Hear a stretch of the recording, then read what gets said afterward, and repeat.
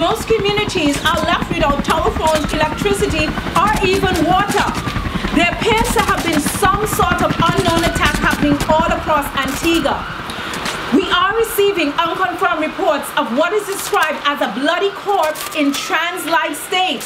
Weather reports have indicated that Spooktacular is on its way and has reached Category 8. As you can see behind me, the buildings are all destroyed and people are left to fend for themselves. Realistic.